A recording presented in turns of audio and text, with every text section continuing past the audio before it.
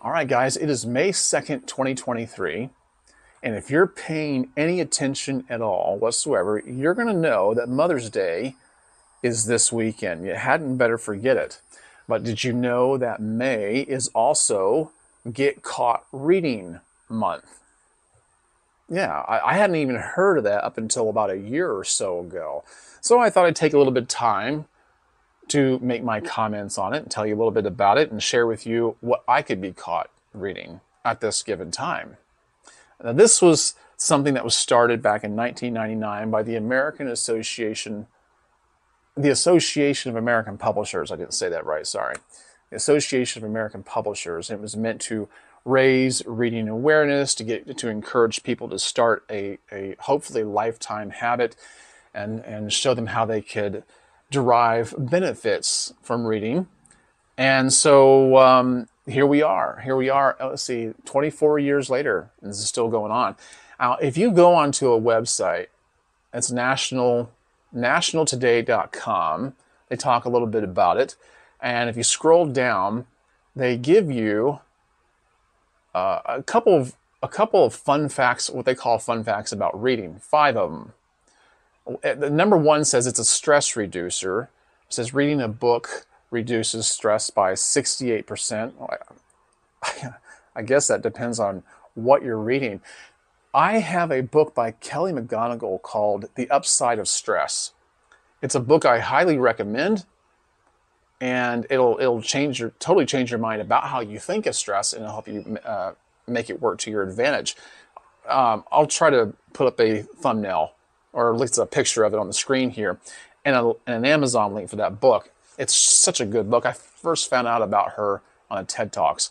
Anyway, so reading a book reduces stress by 68%. Does that seem high to you?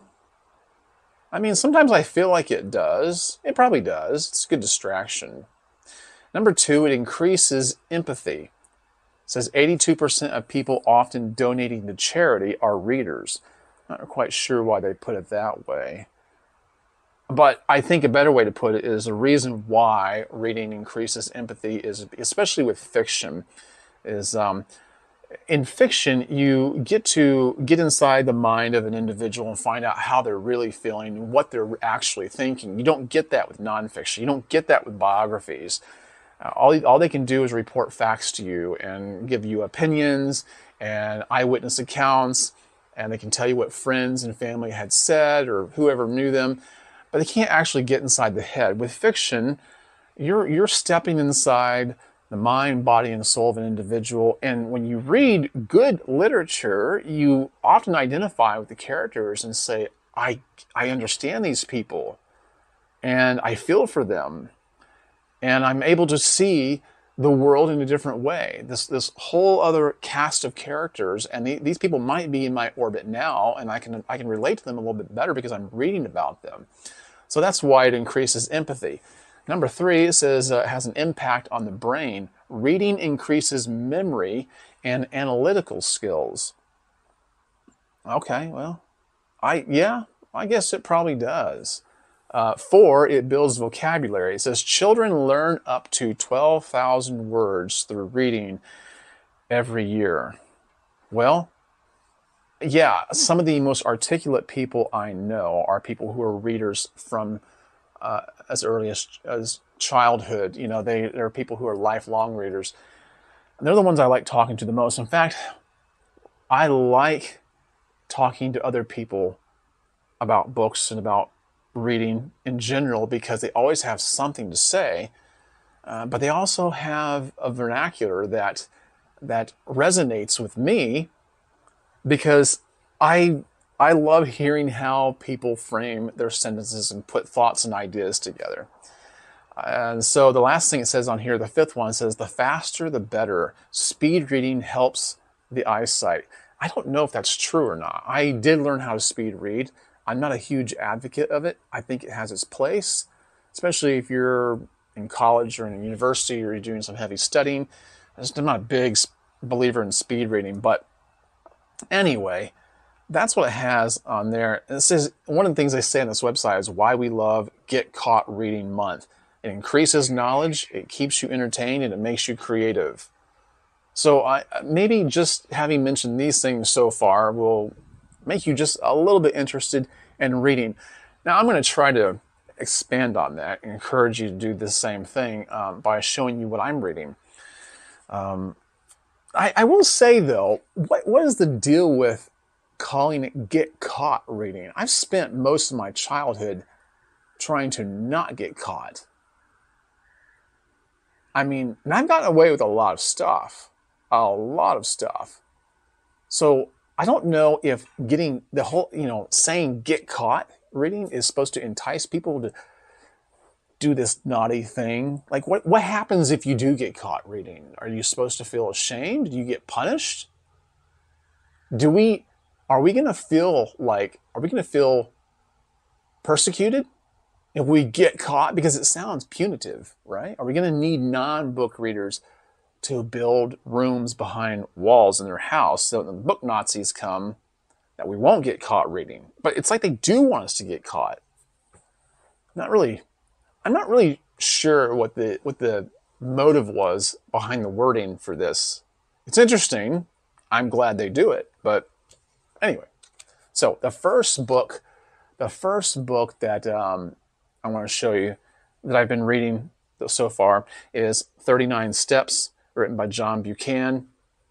John Buchan was born in 1875. He died in 1940. There's two stories in this, the 39 Steps and the Powerhouse.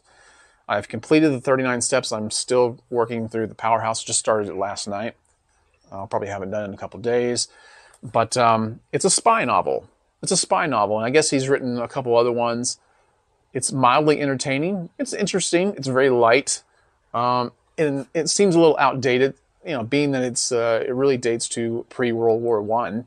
But I kind of like that time era anyway. So that's one of the books I'm reading. It's real thin, so it doesn't take long to get through. Fiction's always much faster to read than nonfiction. All right, this other one right here, The Pirate Hunter, written by Richard Zacks. This was, I think, published in 2002. Richard Zacks is somebody that channels like the Discovery Channel, History Channel, they consult him when they're doing content on pirates and stuff like this. And he writes pretty good stuff. This is the true story of Captain Kidd. Now, this is I don't know if I said it before, but this is a reread for me. It's 400 and some odd pages. I don't know if I should have done it as a reread, though. I don't know if it was worth it. It's a good book, but it's a little long. I mean, you get kind of tired of reading about pirates. And, of all the things I pretended to be when I was a kid, a pirate, I don't think was ever one of them. I always thought of them as smelly individuals with scurvy and venereal diseases. But I wanted to know a little more about Captain Kidd. It was very informative. I just don't know as a reread it was a good choice. Here's another piece of fiction I picked up called The Sisters Brothers. This is very light reading. I guess several years ago this was made into a movie. I have not seen it yet. I don't want to watch it until I'm done with the book. It's entertaining. Like I said, it's very light, very easy to get through. It kind of takes place back in the Old West. It starts off in the Oregon Trail. And it's about a couple of brothers who were hired killers, And I'm having fun with that one. This one, by Joel Warner, is The Curse of the Marquis de Sade. This one I'm not using this video to go in depth with all these books. I'm just letting you know what I could get caught reading at this time. This book is very, it's very, I wouldn't say scandalous, but man, it's full of a lot of really raunchy stuff. It's history. It's just history. This is not fiction. This is about a real individual who's just full of debauchery. I mean, he might actually fit in well with today's society. But I'm very interested. This is intriguing, I will say. It takes place back in the 1700s. And I just finished this book today on Coolidge, the 30th President of the United States, Calvin Coolidge. I almost said Captain Calvin Coolidge. But Calvin Coolidge, written by Amity Shlaes. What a name, Amity. I've never met anybody named Amity. What a cool name. But I just finished this today. I'll make further comments on this on a separate video. Very thick book. Well, I say it is 464 readable pages, and I'm glad I finished it today. It's that's the thing about reading, is when you finally get done with something, it's a good feeling. A lot of people like the idea of reading, but they figure it's such a daunting task. They can't see themselves completing it, and there's so many unread books on their shelves. People will spend a lot of money on books that they don't finish reading. I finished reading all my books, and this is another one that I'm currently reading, American Lion, Andrew Jackson in the White House. So, and this is pretty, this is I think this is, let me see, how many pages is this? This is written by John Meacham. Okay, so it's not really as long as it looks. It's just a big book. It's 300 and, somewhere probably around 365 pages. Yeah, something like that. But I'm learning things about Andrew Jackson I never knew before. I had some assumptions about him that were wrong, and that's why I like reading biographies to find out. Here's the thing about biographies: even if you're reading a biography on someone that you like, that you think you like, if you still like them to the same degree that you did before you read the book, then it's not a good biography, because people are just flawed. And you're going to find things about historical figures, people that you respect, even people currently that have books written about them. You're going to find out things about them that are less than redeeming. And so I don't think a biography is good if I walk away feeling like they could still charm me. That's just me, though. So I have 6 books going on. Now, I don't say that because that's nothing to brag or boast about, because I think reading 6 books at a time is probably a bad idea. I really do. I think it's a bad idea. I just had this idea a couple weeks ago. I said, what if I normally read like 3 or 4 books at a time. Like, what if I read 6? What if I just up the ante? And what I found out is that my ambition wrote a check that my availability of time could not cash. But I love reading. So I've kind of backed it down to 3 or 4 a day, and that's much easier, much more sustainable. And but I've got good stopping points. I just finished Coolidge. I'm also working on American Lion and 39 Steps. So I'll probably pick up, now that I finished Coolidge, I'll pick up a different one. And then just start taking them off, just finishing them completely off. Anyway, I will say an added benefit to reading is that when you watch Jeopardy, you get a little bit better at the clues. You get a little bit better at the clues. I'm not great at all of them. There are nights when I watch and I go, I have no idea what they're talking about. But because I read a lot, there's some things cropped at the surface that I don't even know are there, and I come up with the answer, and I'm elated. I could never go on the show and do well, but I feel good at home watching it. Also, reading makes you appear smarter than what you actually are. I didn't say you are smarter than what you're not. I'm not saying you are as smart as you think you are, but it makes you appear smarter than what you are, and that's not always good. I say it's a benefit, but it's really not always good.